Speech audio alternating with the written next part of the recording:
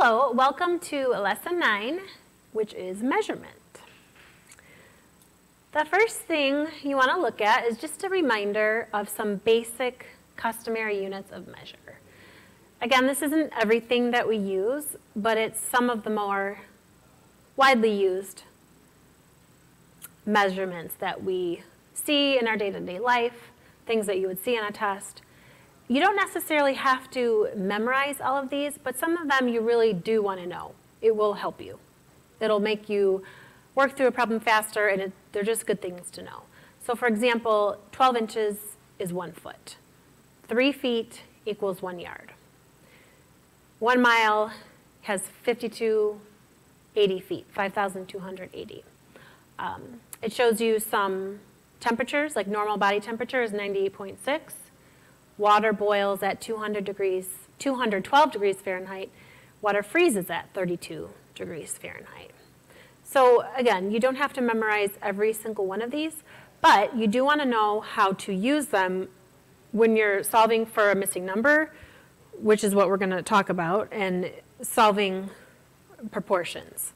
So again, we're going back to other lessons that we've already done with proportions, which is helpful. And you'll want to use this slide as you're doing homework. You might be asked to transfer tons to pounds or ounces to pounds, and you can always go back to this chart to help you answer that question. And also, most of the tests that I've seen will give you these conversions. You'll just have to plug in the numbers, again, so you don't have to memorize it, but the more you practice using it, the easier it will be. So let's look at this next slide, which we have some examples. So the first one is 36 inches. So how many yards is 36 inches? So if you look back at that previous slide, it doesn't actually show you how many inches are in a yard. But you can figure this out in steps. So first you want to convert from inches to feet, and then feet to yards. So you could set up a proportion.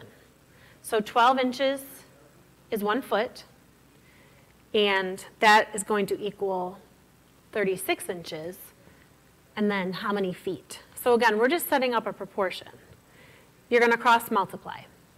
12 times x is 12x. 36 times 1 is 36. And when you work that out, you'll see that 36 inches equals 1 yard. So again, this is setting up a proportion, and when you are setting up a proportion, you are just trying to figure out two fractions that equal each other. And to figure that out, you're going to cross multiply. Something else to keep in mind when you're setting up a proportion, if you have inches on top and feet on the bottom for the first fraction, you have to keep it the same in the other one. So we have 12 inches on top of 1 foot, and 36 inches on top of x, because we're trying to find out how many feet. So inches on top for both, and feet on the bottom for the other. You want to keep it the same.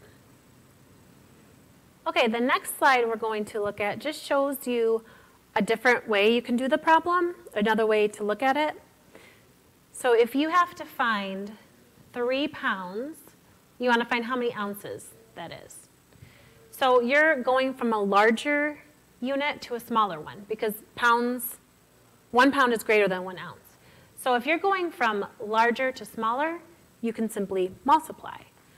We know from the previous page and from the cheat sheet that there are 16 ounces in 1 pound.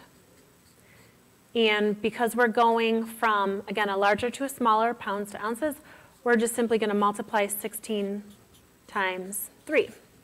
16 times 3 is 48, so that means there are 48 ounces in 3 pounds. Again, think about if your answer is reasonable. Ounces are smaller than pounds, so it makes sense that this number is larger, because we're talking about 2 equal units. This one's in pounds, this one's in ounces. Ounces are smaller, so that's why we multiplied. Again, you can set this up like a proportion, or you can do this. You have to use the way that works better for you. here's another example, 32 ounces. Now we're going from ounces to pounds. We want to know how many pounds are in 32 ounces. Now we're going from a smaller unit to a larger unit, from ounces to pounds. So we're going to divide. It almost sounds like the opposite of what you would think, but again, we're going from smaller to large. So we're going to divide this number. So we know 16 ounces are in 1 pound. So you do 32 divided by 16, you get 2. So 32 ounces is 2 pounds. And a good way to practice this is if you're at home doing story problems or just finishing your homework, take a look around the house at things that you have. Water bottles, soda bottles, boxes. I have a box of gnocchi, and it gives me the weight in ounces. It's 12 ounces. And then it gives me the weight in grams, 340 grams. But what if I needed to find out how many pounds that is? So if I'm following a recipe and it calls for 1.5 pounds of gnocchi, I don't know what a pound is because I only know these ounces in the grams. So I would have to figure that out.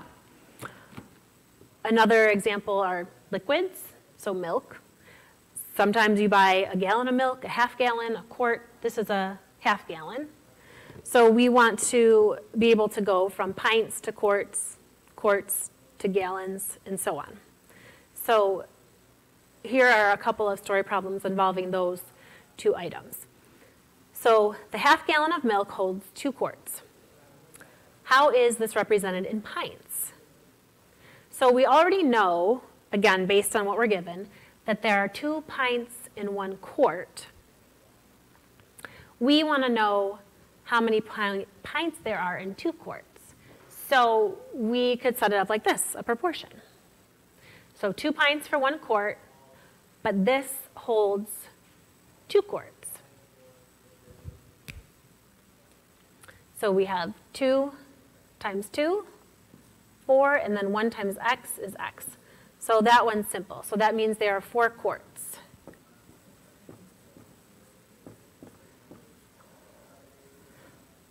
I'm sorry, 4 pints. We wanted pints.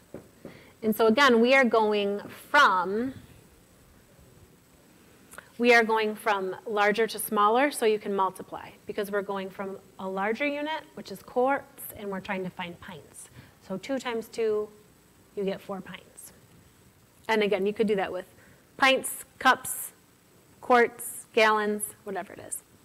The next example, if the box of gnocchi is 12 ounces, how many pounds is it? So again, my recipe calls for 1.5 pounds or 2 pounds. I have to figure out how to convert from the ounces to pounds. How many pounds is this 12-ounce box? So I know that there is 1 pound, there are 16 ounces, but I want to know how much 12 ounces is. So I set up my proportion, 12 times 1, and then 16 times x is 16x. So I want to get the x by itself. I'm going to divide both sides by 16. Now notice you're dividing. It's also a fraction. So you have to figure out, is it easier for you to reduce the fraction and change it, or to simply divide? 12 divided by 16 is 0.75. So what does that mean?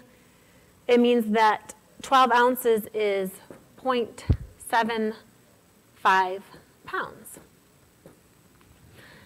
Now, you might think, well, why is it's less than 1? But again, you have 12 ounces versus 16 ounces. So this is another problem where you really think about your answer. You should already know that this number is going to be less than 1. Because if 16 ounces is in 1 pound, but I have less than 16 ounces, my number should be less than 1 whole. So you could set it up as a proportion again, or because you're going from ounces to pounds, from small to larger, you're dividing. So 12 ounces divided by what we know is in 1 pound, and that will give us 0.75. So I would practice both ways while you are doing your problems. Again, you don't have to do every single problem using both methods, but at least try a couple different problems using the proportion method or just the simply dividing or multiplying. The last slide just shows you that some questions are easier to answer than you might think. So you might not even have to do the work. The answer might be right there for you. So, and I've seen this on tests where they just show you a ruler or a thermometer, and you are just basically drawing a line from one line to the next. So this is asking you about how many inches is 5 centimeters. So that top row of numbers represents centimeters. So you just have to find where is that 5 centimeter line and go straight down, and you'll see it's about 2. It's like a tiny bit less than 2, but not much. So, and again, the question's asking you about how many. So you can answer, it's about 2. The next question, about how many centimeters are in 3 inches. So now you're first looking at that bottom row of numbers, which represents inches, and you see where the 3-inch mark is, and you go straight up, and you can see it's about 7.5, a little bit more than 7.5. So sometimes you don't have to do an actual equation, you can just simply use what's in front of you.